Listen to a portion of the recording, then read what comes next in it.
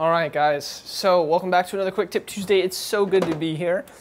I've been hooked on this iced coffee from just from Cosentino's right down the street. It's just been delicious. What I do is I do 1 part iced coffee, and then I do 1 part regular milk because I find that the vanilla iced coffee is a little bit too potent for my taste. So we do some regular milk. Try not to spill. I usually spill, but then, bam, most delicious drink in the world. But yes, welcome back to another Quick Tip Tuesday. Today is going to be fun because we're going to be talking about something that I really, really love. Honestly, one of my favorite parts about video right now, and that is the coloring process. I think it's really important to talk about because when I first started shooting in the log profiles and I started bringing home, just really flat footage that had been compressed on the day, I thought that I could simply throw a LUT on my footage in Premiere, call it a day, export everything as well. I was very wrong because what I didn't understand is that I can't just make all my adjustments on 1 layer in Premiere, throw a LUT on. That's not how it's done. And now I feel like I'm finally getting comfortable grading creatively and creating different looks in Premiere. And so I wanted to share with you guys the importance of breaking up your steps in Premiere while you're grading. And hopefully it'll help you be a little bit more comfortable when you go to grade your own footage. So let's just go and jump right into it. With the motherfucker down.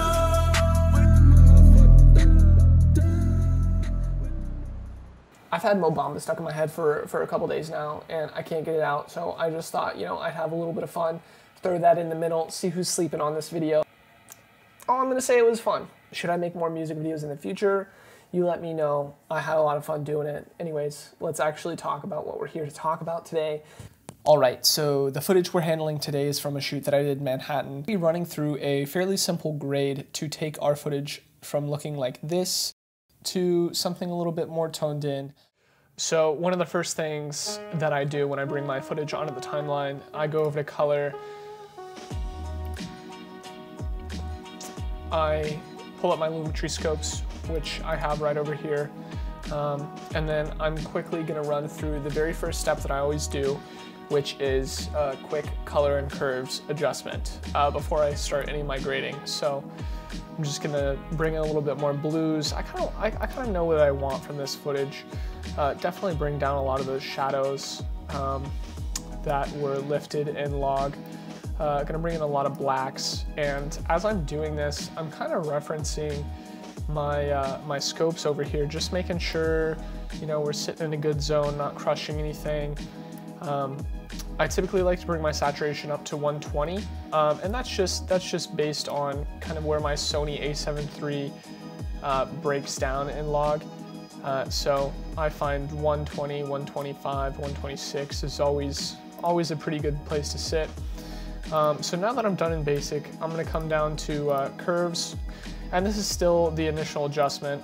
I'm gonna give us a little bit more contrast by bringing down my blacks just a little bit and then bringing back up my highlights. I don't need to do too much because, like I said, this isn't my final adjustment. We're gonna come over to color wheels. I want a little bit more magenta in my skin tones, so that's gonna be more in my midtones. I'm gonna bring the shadows down a little bit, so I get a little bit more blue in them. And then on the highlights, I'm gonna bring these over to the green side a little bit more. And we're not trying to grade the footage right now. That was one of my main problems when I first started, is in this initial adjustment, I would try to make it look like the grade. And that's not what we're trying to do. We're trying to make our initial adjustments. See, you can hardly see any difference. I might push it a little bit more in this initial color wheels, so you can see small difference, and then from here, this is where I will begin to bring in my grades. So one of the best things you can do when you go to bring in your grades is create an adjustment layer. This way you can pull that adjustment layer over pretty much anything that you want, and I can extend it, I can contract it. It's just really great to have your LUT on an adjustment layer. So I'm gonna go back to color, I'm gonna go to creative, look, click on it. I have my LUTs in my hard drive, so I'm gonna go to Browse, gonna go to hard drive 2 where I keep my LUTs, video, LUTs, and all my LUTs that I typically use, especially for fitness commercials, are gonna be from Danny Gewurz. I love his LUTs. So this is my favorite LUT, is Weight Room. This is what it looks like when I initially put it on. And I'm gonna bring that intensity down to about 70. You know, this is just, you know, if you have it at 100, sometimes it can be a little bit too much. So I'm gonna bring it up to 70. And with his LUTs, what I find is it makes my shot kind of green. So I'm going to initially, right after I put the LUT on, I'm gonna go over to tint, bring it up to 9, and you can see that difference right there, green, a little bit more natural. We're going for natural on this one. And this is where I'm gonna start pushing my grade now. So I'm gonna go and I am going to get another adjustment layer, put it on top. I'm gonna have even another track. So let's go back to color. Now that I have this new adjustment layer, I'm gonna start pushing my look. So what I think I wanna do is I wanna bring a little bit more blue into my shadows, but I don't wanna affect any of his skin tones. So I selected for his skin tones under HSL color, and I'm going to put a mask so that I'm not affecting any of those tones that I don't want to touch. So now that I have that mask selected, I'm going to go over here, HSL secondary. I'm going to click invert mask, blur this so the adjustment is a little cleaner, and then I'm going to bring this down in the blues. So very quickly, I'm going to click, and you can see the difference right here. Just adding a little bit more blue made it pop a little bit more. And now I want to add another layer, and I want to bring a little bit more color into his skin tones, correct that just a little bit. So I'm gonna go over to color. I'm gonna go to HSL secondary.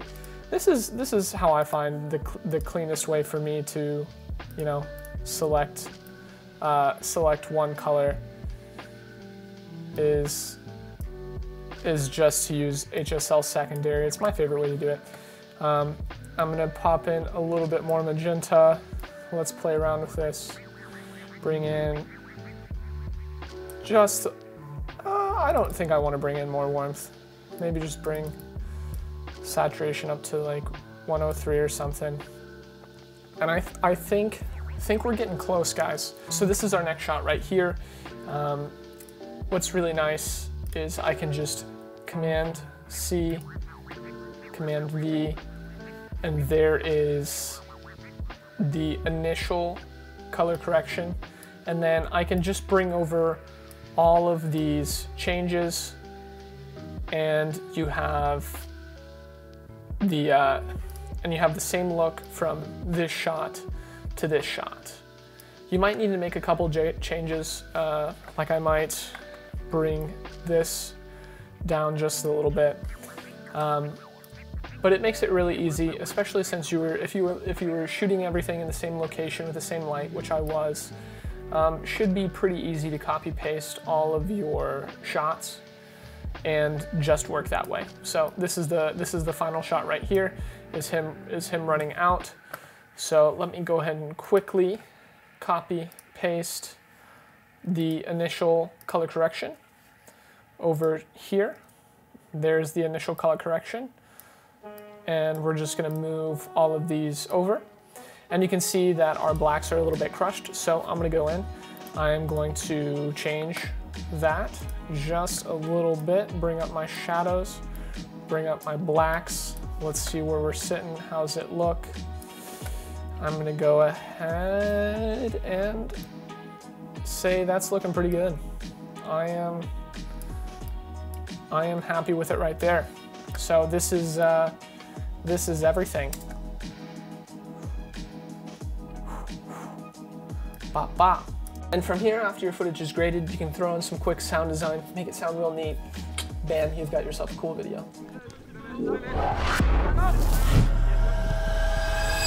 And that's that, guys. Color grading is really fun, you know, especially once you feel like you kind of have the hang of it and you can start getting creative, playing around, creating different looks. It's a really good time. So I hope this video helped you to, you know, understand a little bit better how you can push your look and how you can potentially use the same footage to get several different cool grades. So yeah, guys, thanks for watching, and I'll see you next time. Good day.